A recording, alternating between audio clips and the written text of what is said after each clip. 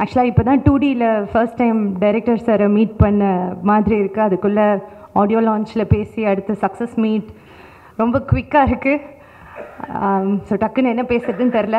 ஆனால் டிடி குவிக்காக முடிக்க சொன்னதுனால ரெண்டு விஷயம் சொல்லணும்னு தோணுச்சு. ஒன்று, படத்தில் வந்து ஒரு ரேஸ் சீன் இருக்கும் ஆரம்பத்தில், காளமாடு வச்சு. அதுக்கப்புறம் ஒரு சீனில் வில்லன் குரூப் அந்த காளமாடை வெட்டி கொண்டுடுவாங்க. அந்த ஊரே அந்த இடத்துல உட்காந்து அழகிற மாதிரி டைரக்டர் அந்த சீனை இது பண்ணியிருப்பார். நம்ம வீட்டில் ஒரு கெட்ட நிகழ்வு நடந்தால் எப்படி இருக்குமோ அந்த மாதிரி இருக்கும் அந்த சீன். அதை பார்க்கும்போது இப்படி காளமாட அவர் ஐயாவும் சொன்னார், வாயிலா ஜீவனை வந்து ரொம்ப அழகாக இந்த படத்தில் நீங்கள் பிரதிபலிச்சிருக்கீங்க அப்படின்னு சொல்லிட்டு, தன்னுடைய சொந்தமாக தன்னுடைய தம்பியாக பார்க்கக்கூடிய அழகான கலாச்சாரம் நம்மளுது. ஆனால் அதை வந்து நம்ம கொடுமைப்படுத்துகிறோம் அப்படின்னு சொல்லிட்டு பீட்டா அது இதுன்னு இந்த கார்ப்பரேட் ப்ரொடெக்டர்ஸ் அவங்க வந்து அதை ஸ்டாப் பண்ணுறதுக்கு பண்ணும்போது ஒரு மாதிரி அதை பற்றி நம்ம பேசவே இல்லை படத்தில்.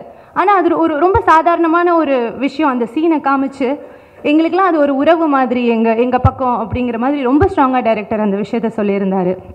அது எனக்கு ரொம்ப பிடிச்சிருந்துச்சு. ஸோ அதுதான் டைரக்டருடைய ஃபீலிங் டுவர்ட்ஸ் இந்த மூவி. அதனால் அந்த அழகான சீனுக்காகவே உங்களுக்கு ஒரு பெரிய தேங்க்ஸ் சார்.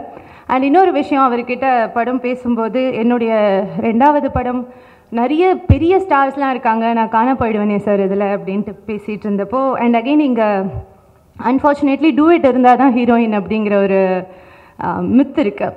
அதையும் அவர்கிட்ட பேசினப்போ, இதுக்கு முன்னாடி இந்த மாதிரி குடும்ப படங்கள் இருக்குது, அக்கா பொண்ணு மாமா பொண்ணு அப்படின்னாலும் ஹீரோக்கு லவ் இருக்கோ இல்லையோ ஒரு இமேஜினரி சாங்காச்சும் போய் ஒரு டூயட் வச்சுருவாங்க ஹீரோயினுக்கு. அந்த சின்ன காம்ப்ரமைஸ் கூட இல்லாமல் ரொம்ப கண்ணியமாக இருக்கும். அர்த்தனாக்கும் எனக்கும் கார்த்திக் கூட இருக்கிற அந்த அன்பு வந்து ரொம்ப அழகாக கண்ணியமாக காமிச்சிருப்பார். அதுக்கும் ரொம்ப நன்றி. அண்ட் தேங்க்ஸ் சொல்லணும் ஆர்டிஸ்ட்க்கு அப்படின்னு சொன்னால், சத்யராஜ் சாரில் ஆரம்பித்து அந்த குட்டி பசங்க வரைக்கும் எல்லாருமே ஒரு ஃபேமிலியாக தான் இருந்துச்சு அந்த shooting spot. So thank you so much எல்லாருக்குமே. அண்ட் ரொம்ப பெரிய பெரிய நன்றி சொல்லணும் அப்படின்னா மீடியா அண்ட் ஆடியன்ஸ். ஏன்னா படம் முடித்து கொண்டு வந்து அந்த இருட்டறையில் போட்டாச்சு, ஸ்க்ரீனில் படம் வந்துருச்சு. இதுக்கப்புறம் அது எப்படி மக்கள்கிட்ட கொண்டு போய் சேர்க்க போகிறாங்க அப்படிங்கிறதோட பெரிய பொறுப்பு வந்து மீடியா கிட்ட. ரொம்ப பாசிட்டிவாக ரொம்ப அழகாக படத்தை கொண்டு போய் மக்கள்கிட்ட சேர்த்திங்க. அதனால தான் வார நாளில் கூட நான் 3 நாள் முன்னாடி தான் படம் பார்த்தேன், ஊரில் இல்லைங்கிறதுனால. ப்ரொடியூசர் சார்கிட்ட சொல்லி டிக்கெட் வாங்கிட்டு போய் பார்த்தேன். ஒரு வீக் டேயில் குடும்பமாக தலையில் மல்லிப்பூ வச்சுக்கிட்டு ஹஸ்பண்ட் அவங்க 2 குழந்தைன்னு வந்து மடியில் பசங்களை உட்கார வச்சு இங்கே மல்டிப்ளெக்ஸில் ஃபேமிலியாக வந்து படம் பார்க்குறத பார்க்கும்போது ரொம்ப சந்தோஷமாக இருந்துச்சு. ஸோ ஆடியன்ஸ், நீங்கள் இந்த படத்துக்கு ஒரு பெரிய சப்போர்ட்.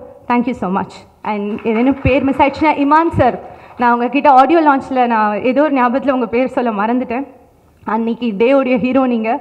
ஆனால் படம் பார்க்கும்போது டப்பிங்கில் இருந்ததை விட அந்த RR and BGMல நீங்கள் எமோஷன் எங்கேயோ எடுத்துகிட்டு போயிட்டீங்க. Thank you so much for packing up the movie. All the best டீமில் இருந்த எல்லாருக்குமே. And 2D keep supporting and keep producing more good movies. All the best to every one. Thank you so much.